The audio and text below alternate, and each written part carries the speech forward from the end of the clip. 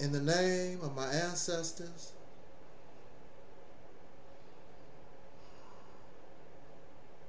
peace forever and always, and welcome to another edition of what we call the Realities Temple on Earth Internet Ministry. I am the gatekeeper or the host of this program, known here on social media. Wherever you may find me, I am known as the mighty Angel Snub 7. I am your soul brother, number one. There's a group of folks, a class of folks within the Black American, African American soul community, however you want to identify. We really don't know, and we as a people have not decided to choose an identity, so we are really identity confused.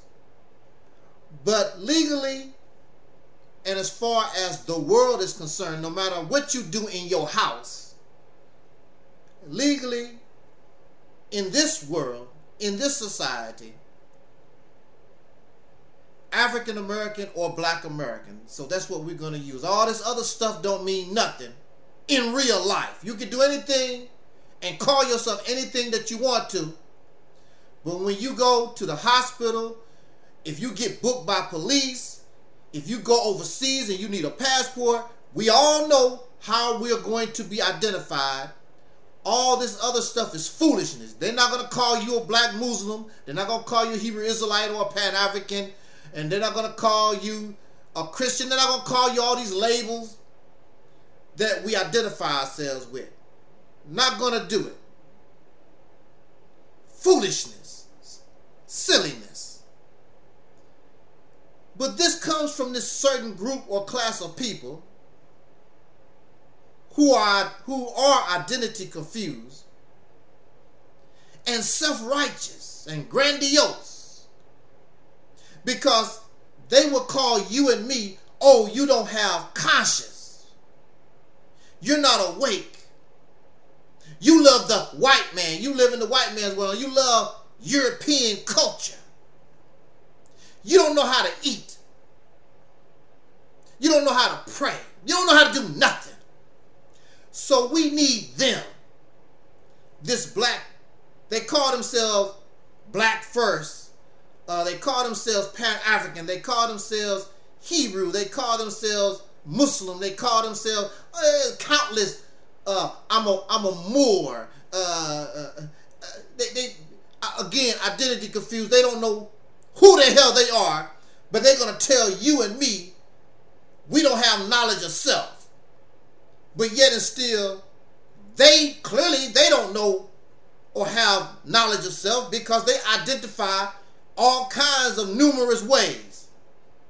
Some of these things are very new, but they all will agree that we need to be taught. You need to submit to the life-giving teachings of Noble Drew Ali. You need to submit to the life-giving teachings of Jesus Christ, maybe. You or some new prophet, some new guy, King Noble Black Supremacy, or the Honorable Elisha Muhammad. It goes on and on. Anyway, from their perspective, you're just a bunch of dumb herd animals still on the slave plantation with the white man. You don't know nothing. And one of the things that they will always put in your face, and they paint themselves as revolutionaries, liberators, even though Black First, Black Power, all this stuff been around for almost 100 years. They have not liberated themselves.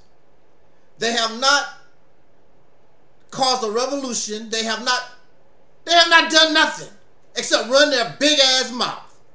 And one of the things that they would tell you and me is fight the power. Public Enemy had a bestseller. The rap group, Chuck D and Flavor Flav, they had a bestseller. Fight the power. Fight the powers that be. Da, da, da. Fight the power. Fight the powers that be. In this modern era, we're not going to talk about the 1950s. We're not going to talk about the 1960s. We're going to talk about now. But that's what they would do. They would tell you about what happened back then. They're not going to tell you about what they're doing to fight the power. Fight the powers that be. Just recently, this YouTuber that y'all get, some of them gave a lot of money, a lot of time to. This YouTuber, what's his name? Brother Polite. Sitting in jail. Pled guilty. Basically, I'm a pedophile. I raped a young 14-year-old girl. I'm a pedophile. That's what he pled guilty to that. And he's sitting in jail. Not because he fought the power. He also had a criminal record. A lot of these people in the conscious community, a lot of them are ex-cons. They're felons. A lot of them are. None of it is for fighting the power. Nor do they support the ones who actually done. There are brothers and sisters in America and outside of America who actually did fight the power. They don't mention their names. They don't help them at all. They don't talk about them who actually fought the power. How you gonna fight the power making a YouTube video? How you gonna fight the power and the only thing you do is talk behind a podium and a rostrum? Dr. Martin Luther King fought the power. He met with them folks face to face, man to man. These people fight the power. They never fought the power. Malcolm X, you know we have a lot of respect for Malcolm X here on this platform. Malcolm X never fought the power. Malcolm X talked a lot of big stuff. And then when they put him, they put him on Front Street, we don't turn the other cheek here. And then when they killed Muslims, they got punked out. Even the Quran says, do you think that you're going to believe and not be tried? You're going to get tried. And Malcolm, unfortunately, looked stupid because his teacher was so wise. We put this in Allah's hand. But a few years later, they did not put nothing in Allah's hand. They put guns in their hand and shot Malcolm, unarmed, broad daylight. That's what they did. Fight the power.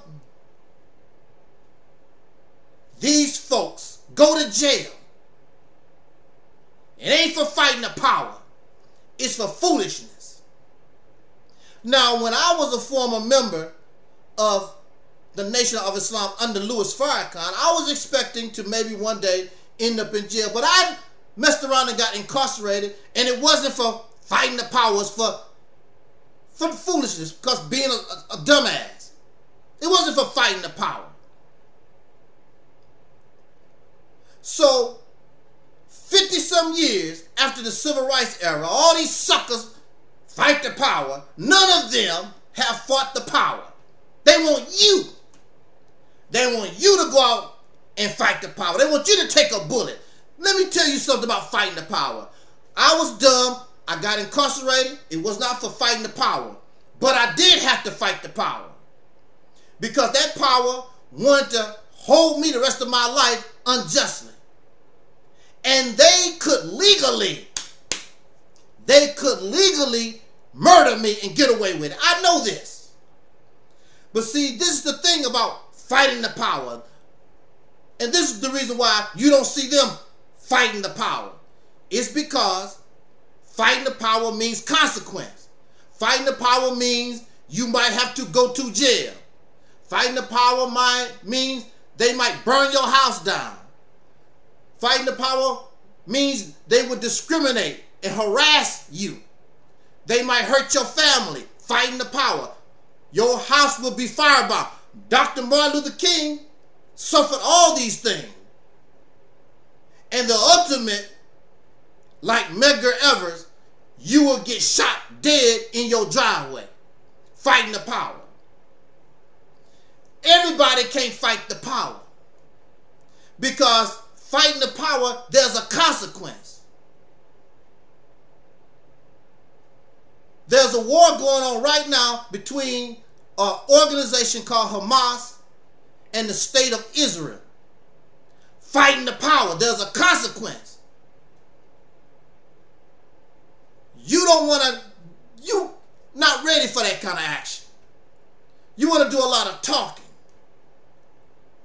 But now, being a coward,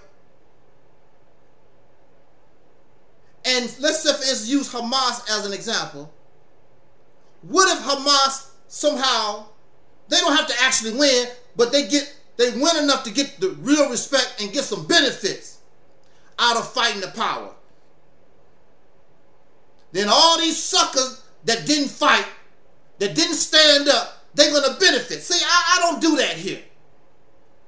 Dr. King and all these folks did all this fighting the power so y'all can look like freaks on the street, so you can be a drug addict, so you can be in a gang, you can be an alcoholic, look like a freak. I'm not going to do that.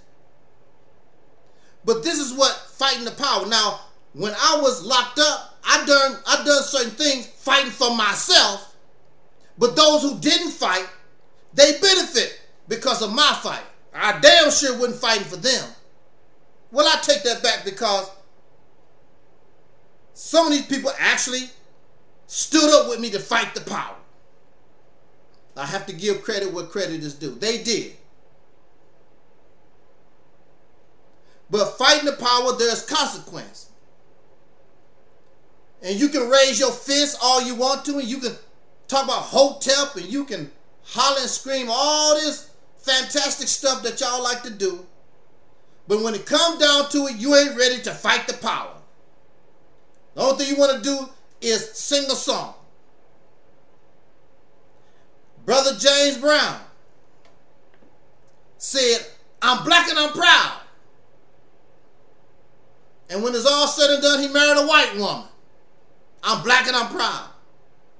What happened to all that, sir? Because that's not the world. That's not the reality of the world.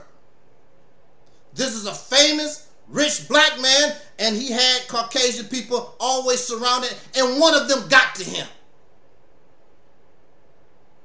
Because they know how to smile and skin and grin in your face.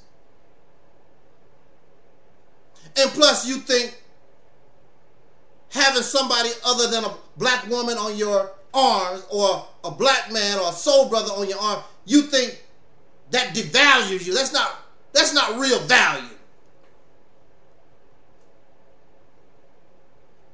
And all this happens because we have not fought the power. Fighting the power takes a lot of heart, and you don't have it. So all this big shot huffing and puffing that I see on YouTube and people talking all this crap, it don't mean nothing to me, because actions speak louder than words, and your actions show you are a coward. You nowhere going to do nothing, not going to fight no power, nothing. You're going to go to Disneyland and get you a beer or something and sit your ass down.